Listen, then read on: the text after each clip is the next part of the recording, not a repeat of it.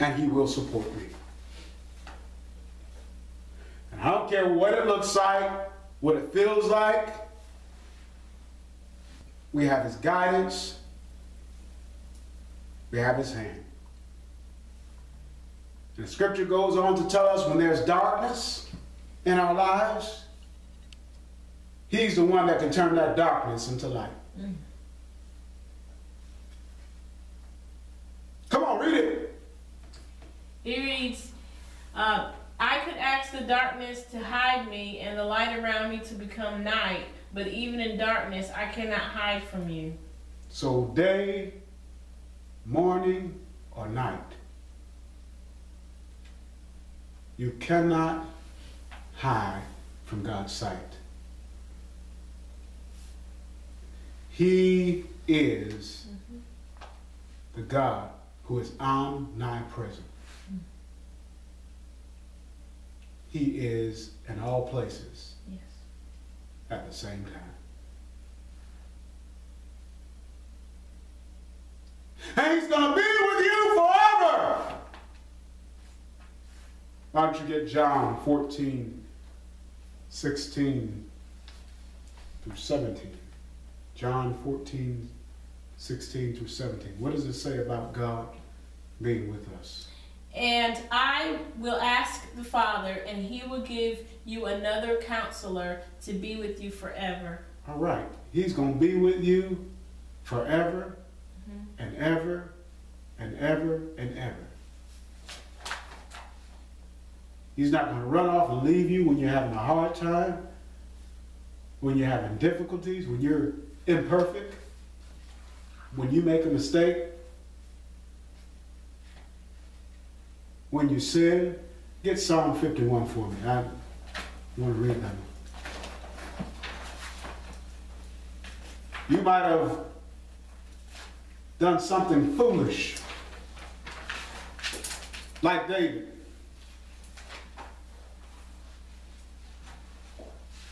And maybe everybody has thumbs down on you,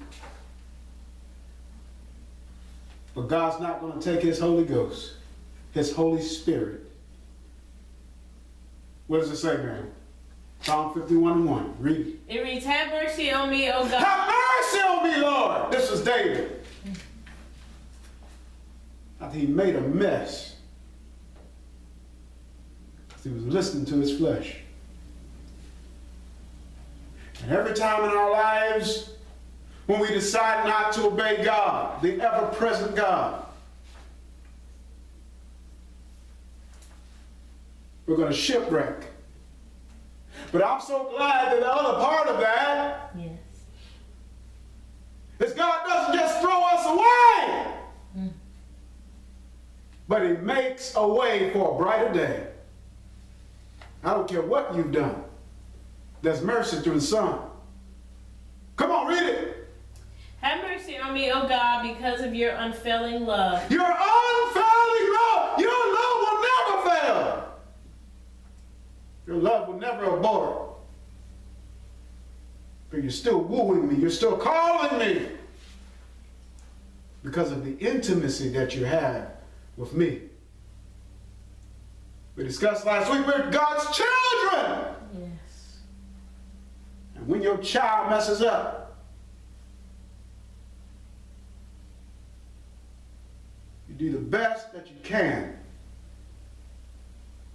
to comprehend. But God, he's not going to throw us away, but he will discipline us today. Because the Bible says he chastens those whom he loves. Yes. Come on, what is David South trying to get somewhere with this? Because of your great compassion, blot out the stains of my sin. Thank you for your compassion. Lord, not only do you see me suffer, but you suffer with me. And I've got to be careful not to grieve the Holy Spirit. Bring suffering and pain and shame. But I'm supposed to glorify his name. Come on. Because of your great compassion, blot out the stains of my sin. Lord, I know you can heal me. I know you can cleanse me. I know you can deliver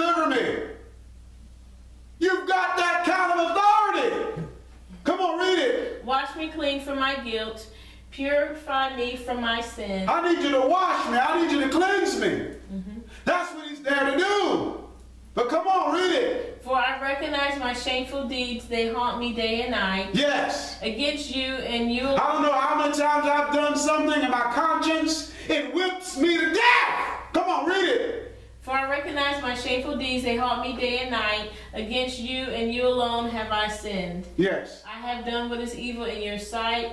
You will be proved right in what you say, and your judgment against me is just. Yes. What verse is that? That was number 4. Number 4? Okay. Do you have, let me see. Psalm 51. I believe it's in the Psalm 51. Let me see. I think this is in the let me see, the King James Version. And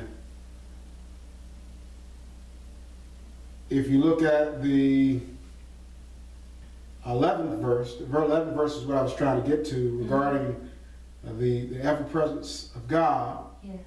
It says, cast me not away from thy presence. Take not thy Holy Spirit from me. God's not going to take his Holy Spirit away from you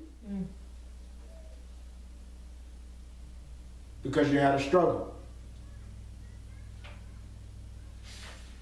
God came to be with you, not never, but forever. Come on, read John 14 and 16 and 17. What does it say about him being with us forever? It reads, and I will ask the Father, and he will give you another counselor to be with you forever. Forever! So don't listen to the devil and his lies, his tricks. God's not with you anymore. God's not interested in you. God has given you a promise that I'll never leave you or forsake you. I might have to whip you. I might have to discipline you, but I won't abort you. Even when you're down in the dumps of life, he's there, and he will be there all the time. So this is the omnipresent God. Yes. Or another term that you may hear is the ubiquitous God.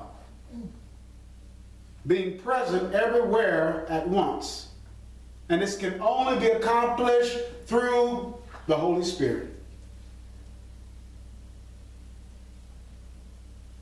So don't grow weary, don't fret.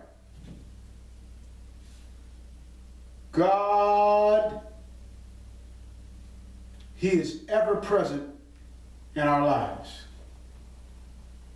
And all we need to do is recognize that.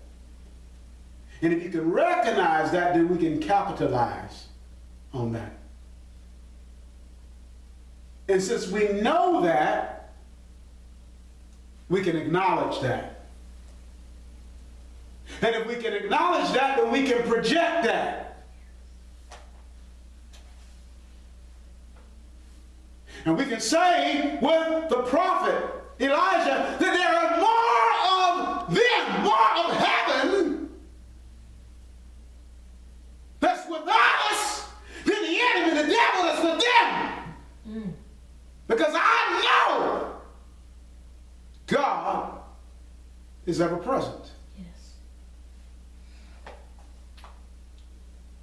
So this is the omnipresence of God. This is one of his divine perfections. Omniscience. Omni, which is all. Sense is to know that he has total and complete knowledge of everything. He is infinitely wise.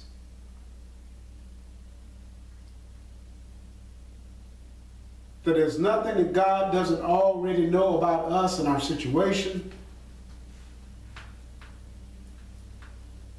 And there's nothing that we can do or tell him that is going to disappoint him. But he stands with open arms ready to love us and deliver us when we come running back to him. And he's not going to be like some people. When you've messed up and they know about it, they keep bringing it up over and over again.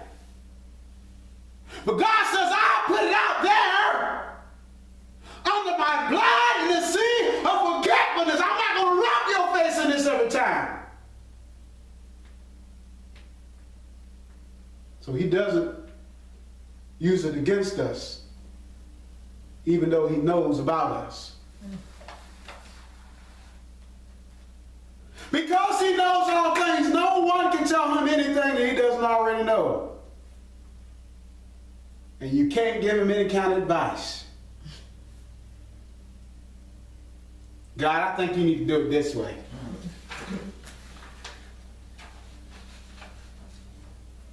Lord, you need to do it just like this. This is what I'm praying for.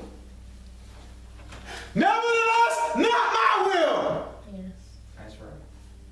Sometimes we think we know best. But we're going to make a complete mess. God knows everything before there was a what, when, or where. God was there. Come on, get Isaiah 40 and 13 through 15. What does the word of the Lord say about the omniscience of God?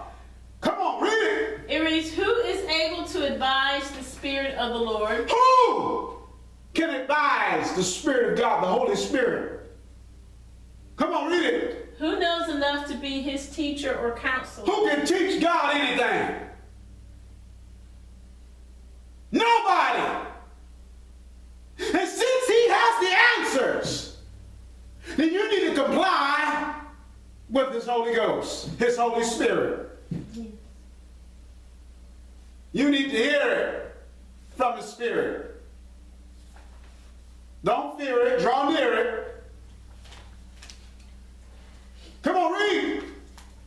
It reads, who knows enough to be his counselor or teacher? Has the Lord ever needed anyone's advice? Does he need instruction? No, no, no, no. He don't need your advice. He don't need your instruction. He just needs your obedience.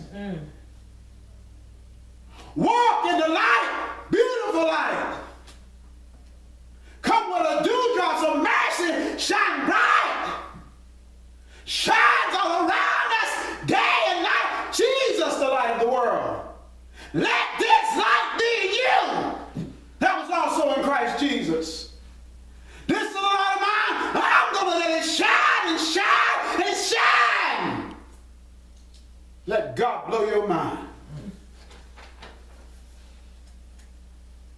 Come on, read it. Read it. It reads, no, for all the nations of the world are nothing in comparison with him. All the billions of people in the world, he says they're nothing but a drop in a bucket. Yes.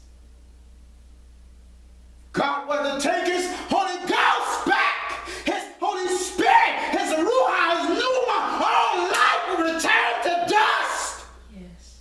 You better recognize. Recognize. He knows what's best. Yes. And sometimes when we're grappling with life and we can't make sense of the nonsense, I want you to know that God, he has your best interest in mind. And although sometimes you will not be able to understand everything that God does, some things will be a mystery to you. As the scriptures tell us in the New Testament, we are perplexed. We don't understand what in the world's going on. But we're not in despair. We're not without help. We're not without hope. So we can cope. We can cope. We've got to know that God is leading us down the path. And he knows all things. Yes. And it's through his Holy Spirit we see him giving the counsel to men.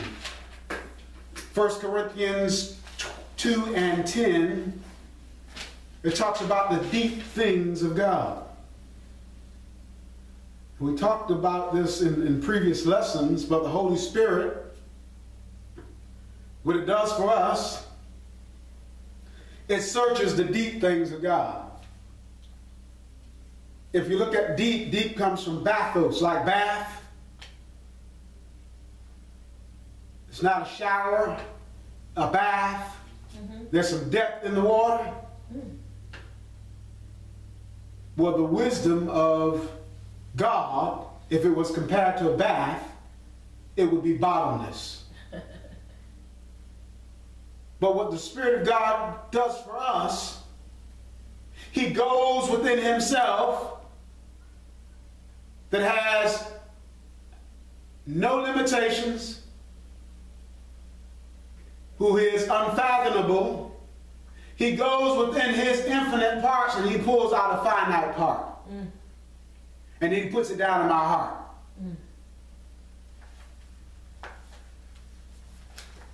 So he goes within his infinite self and pulls out something finite. And this is where we unite. So read it for me. 1 Corinthians 2 and 10. What does it say, man? But God has revealed it to us by his Spirit. The Spirit searches all things, even the deep things of God. The deep things of God. And it brings something out. So like when a fisherman goes down there with his pole and he's deep sea fishing, and after a while sometimes the line starts tugging and pulling, and he pulls something out. In the same way the Holy Ghost, he pulls out something from God to feed me, to lead me, to guide me, to sustain me. And lastly, the Holy Spirit, it gives us the spiritual weather. You know, like the weatherman, or the weather woman, or the weather person. The Holy Spirit, he is the weatherman in the supernatural. And sometimes God, not all the time, but sometimes he tells us that we need to get ready. We need to prepare, that there's a storm that's coming. He gives us some intuition. In other words, I don't know exactly what it is, but I feel something. This is a move that I need to make, a road that I need to take. Come on, get John 16 and 13. Yes, it reads, but when he, the Spirit of truth, comes, he will... When he comes, what is he going to do? When he comes, he will guide you into all truth. He will not speak on his own. He's going to guide you into all truth. He's not going to speak of his own. What does it say? Will only speak what he hears and will tell you what is yet to come. He's going to tell me what is yet to come. And this is not ESP. Extrasensory perception. This is the Holy Spirit from God. I don't need a fortune teller. I don't need a 900 number. But the Holy Ghost is going to tell me what I need to know. That's right. I don't know why I can't get away from this. The Holy Spirit was